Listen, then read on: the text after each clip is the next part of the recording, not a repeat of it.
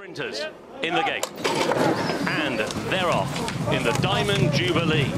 It was a very alert beginning for Hello Youmzain, who claims the early lead and skips on already by a couple of lengths. However, trying to engage over on the far side, Sands of Mali. The two coming towards the stand side rail are Breathtaking Look, followed by Cardem. Sands of Mali is running a solo right over on the far side of the course. The bigger group at the moment have been headed by Hello Youmzain, who's now beginning to come across towards the other two against the near side rail, being followed by Skeptical and also the grey Shine So Bright, who is then being followed by One Master. At the moment, the Tin Man is the back marker. Dream of Dreams is also towards the rear of the field, together with Speak in Colours. They're racing on down towards the final quarter mile. Sands of Mali still right there in the firing line, right over on the far side, may still just have the lead to Cardem, who's towards the near side rail.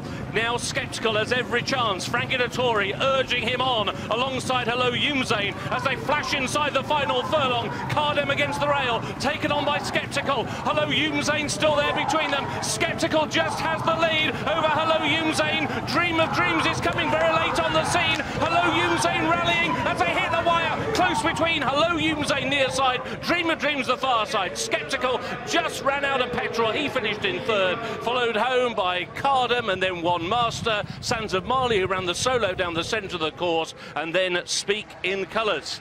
Hello Youmzain, who was away so alertly in the hands of Kevin Stott, has rallied close home to give Kevin his first winner at Royal Ascot. A win here for Kevin Ryan, and it's Hello Youmzain who gets the head bob at 4-1 and takes the Diamond Jubilee.